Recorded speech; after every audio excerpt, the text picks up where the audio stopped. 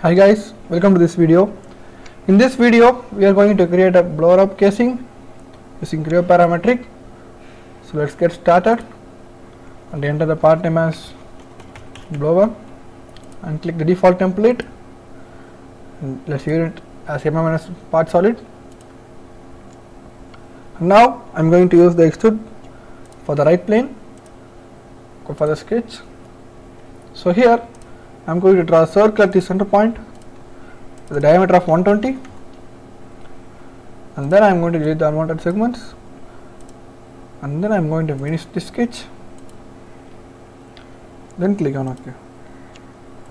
Then I am going to extrude this to a value of 80 on the both the sides extrude, so click on OK. So now I am going to create a sweep blend feature for this. So for that we need to create some sketch features. So now go for the sketch, select the right plane, go for the sketch and go for the sketch view. Here at first I am going to make some references for this line and I am going to draw an arc from here to here like this and enter the radius as 100. It increases too much, so then draw an arc without any constraints like this, enter radius of 100. Then I am going to draw a line like this and I am going to make tangent for this line and this circle. As you can see here, it is concentrated. So I am going to enter the total length as a value of 135. Then I am going to divide this sketch. So go for the divide, select this point and enter the value of 55 here for making a separate sweep for this place.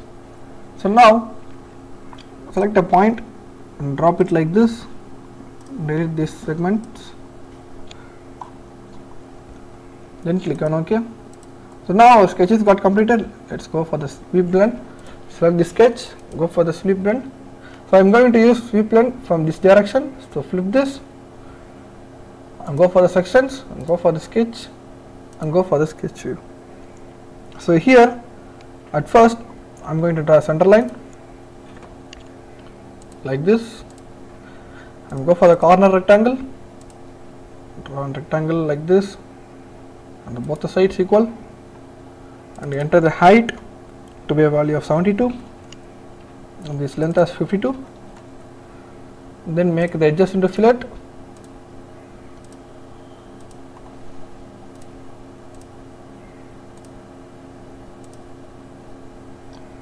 Let's go for the dimensions. I need fillet radius to be a value of 15 here for all the sides as the same value of 15.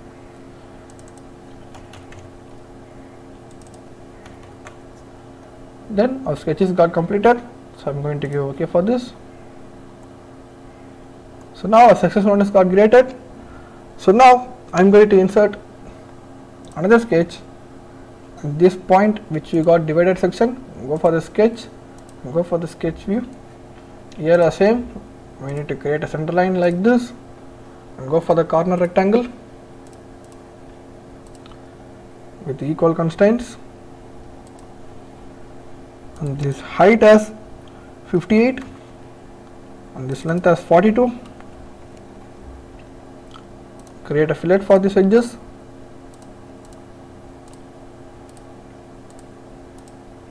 Enter the fillet radius as a value of 15.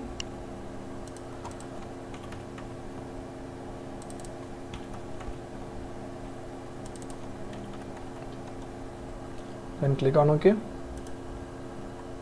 As you can see, our section 1 and section 2 is got completed. So now let's create our final sweep blend. Go for the insert and as an end location is total end as you selected here. Go for the sketch and go for the sketch view. Here I am going to create center line for the first, then I am going to draw a corner rectangle.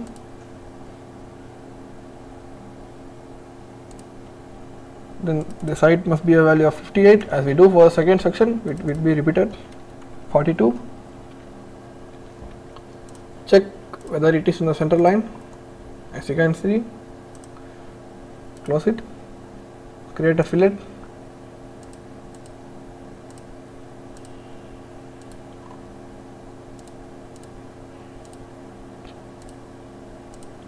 and enter the fillet radius to be a value of 15.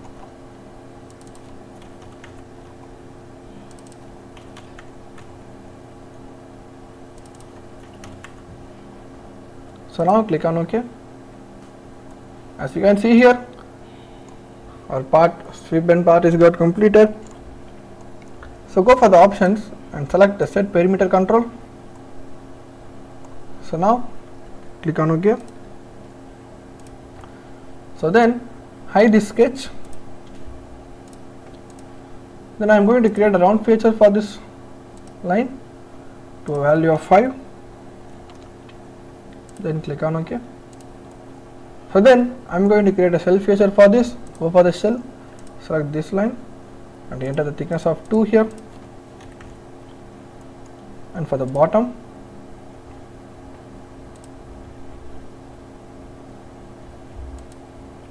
and enter the thickness for 1.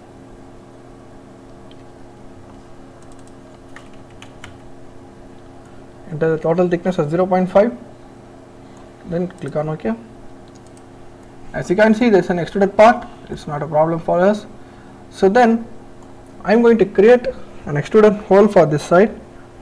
So now let's go for the extrude and select this face and go for the sketch view. So here I am going to draw a circle at this center point, 90 as a dia. Click on OK. Flip the direction, remove material, and for 2 next,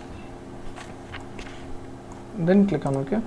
So as you can see, our part is got extruded. So next I am going to extrude on this surface. Select the surface, go for the sketch and go for the sketch view. I am going to draw a circle with a diameter of 30 and click on OK. Flip the direction, go for the remove material and click on OK. So now our all parts are created. So I am going to create a rib here. So click on this plane, go for the sketch and go for the sketch view. Here at first I am going to make reference for these outer circles. Then I am going to project these circles, close it. Then I am going to draw a corner rectangle like this and delete the unwanted segments.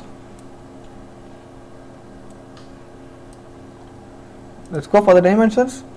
Select this line and this line. I need this total value to be a value of 165. For the dimensions, select this line and this center line. This is 165 divided by 2. So you can see it meets the center position. I need this side to be a value of 5. Then click on OK. Extrude this on both the sides and enter a value of 80. Then click on OK. So now I am going to create a hole feature for this as the 4 holes. So go for the hole, select this face and drag one for this line and drag another for this line.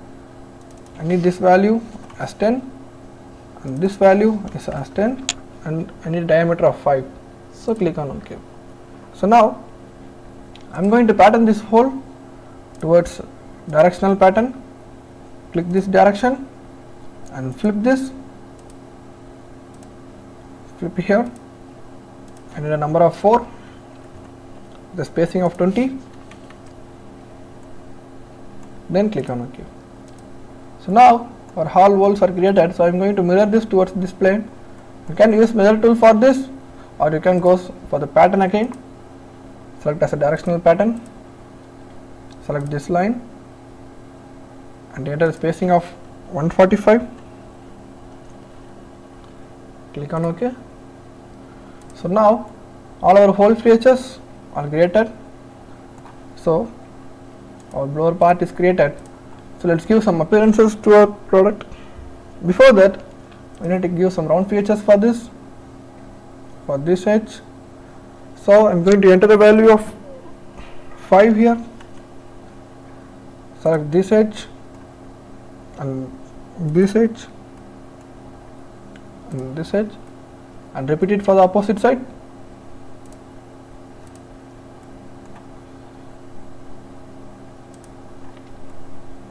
Then click on OK. Then I am going to add another round feature for this edge.